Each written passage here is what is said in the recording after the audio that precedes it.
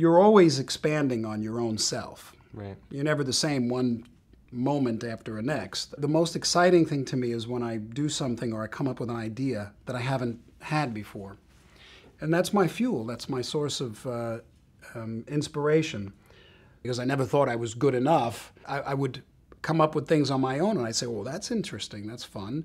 You know, I haven't heard that, and I haven't." And then I challenge myself to reach different plateaus of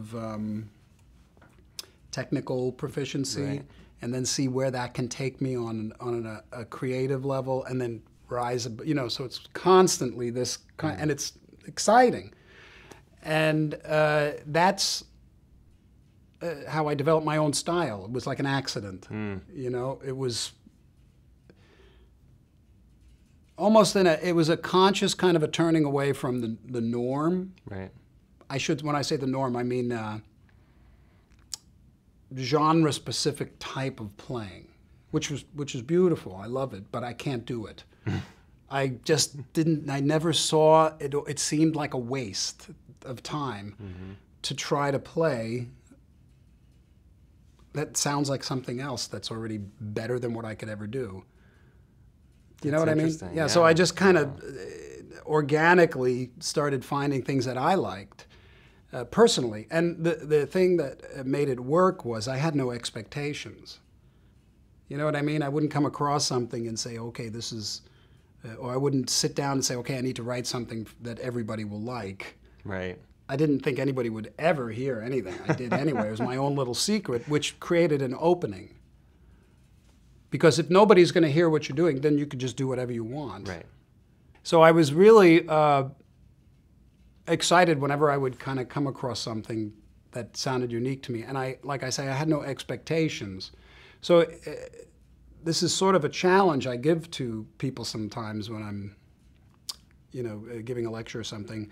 I say, go to write a song, but write a song as if no one's ever going to hear it. I mean, if I was to tell you that the next song you write, it's not going to get on the radio, nobody's going to hear it, nobody's going to buy it. Some people respond to that with, well, then why would I do it? And my answer is, then you shouldn't, because you don't really want to, you know?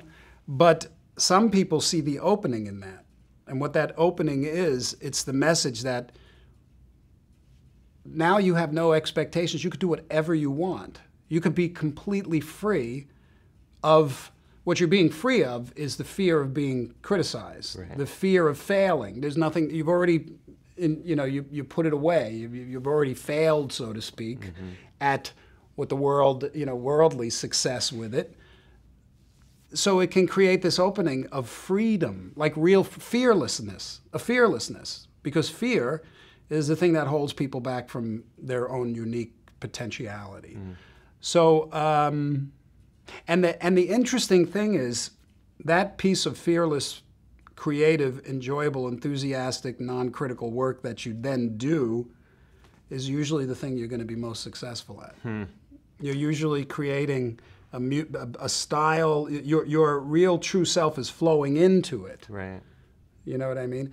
And then the appropriate audience will be responding to it.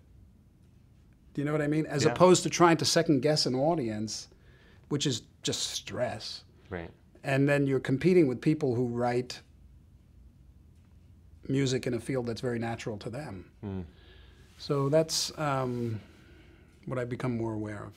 So were those fears and anxieties ever a part of your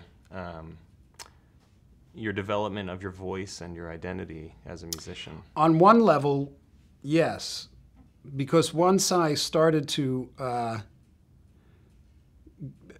tour, like when I started with Frank, or even when I'd have to play live, I enjoyed it, you know, but there was always this nervousness. And what that nervousness is really that we feel is just our ego. It's fear. It boils down to fear of not being accepted. Do you know what I mean? I do. So when you, when you start to recognize that for what it is, then you can work on it, and that's really your true work. Because you can't really be uniquely expressive if you're afraid.